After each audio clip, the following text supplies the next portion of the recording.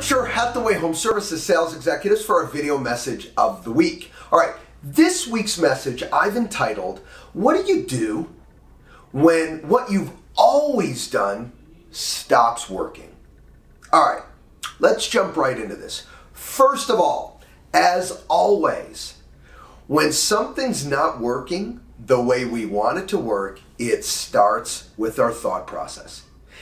You know, we've heard this, and you've probably heard this quite often, that, you know, the mind goes before the body. So if we think athletics, when you feel you just can't take any more, it's not your body talking, it's your mind talking. Don't get me wrong, your body's probably telling your mind some messages, but they've got more in it. But once your mind goes, you're done. So in this same aspect, when something you've always done stops working and you want to get things back on track and moving forward, it starts here. So let me give you some tips around this thought process, keeping in mind how you think is everything. All right, one, I recommend to think business segments, not as a whole. Sometimes we fall into the trap and we go, God, business is slow. The market has changed. You know, what I've done as a whole is not working. Stop. All right? I want you to think business segments. I want you to break it down. What specifically is not working? Are you having more issues making an appointment? Are you failing at the listing presentation? Are you not building rapport with buyers? Are you now having trouble getting buyer-broker agreements signed? Whatever the segment is, you need to break it down. As you think as a whole, you're not going to get to the problem, if there is one. So we want to make sure you're thinking, where is my personal issue? Could be different for somebody else. All right, so break it down into segments. Okay. Next, a great way to break through any issue, all right, I call it my breakaway strategy, and that is more activities and more conversations. Now, this is not as simple as just do more of the same thing.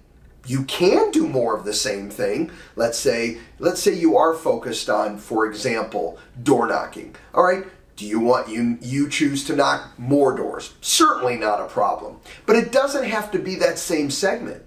As long as you're having more conversations and doing more proactive activities, I'm really not worried what type it truly is. You might add open houses to your repertoire where you haven't done in the past. You might add calling old expired listings when you've really only been focusing on new. You might add FSBOs where you've never done for sale by owners in the past. Whatever it is, okay, more conversations and more activities can break through any slump that you may personally be feeling. And third, okay, last but certainly not least, I want you to look at the market facts of what's going on. You know, we tend to think our truth is the truth. I've talked about this in the past, and this is a perfect example. Or the other mistake we fall into, not that this is a mistake, but it's certainly not going to give you a big enough overview, is we'll go to other agents that we know. Talk to me about your business. What are you feeling? Oh, I'm having the same type of challenge as you are. So you talk to another person. Oh no, I'm having the same type of challenge as you are. There it is. I've done my homework and those are the facts. That is not a big enough overview for you to look at.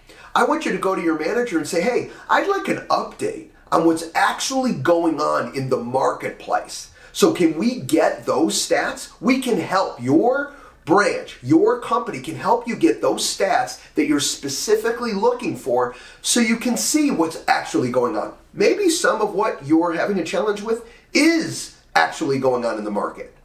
Maybe it's not. All right?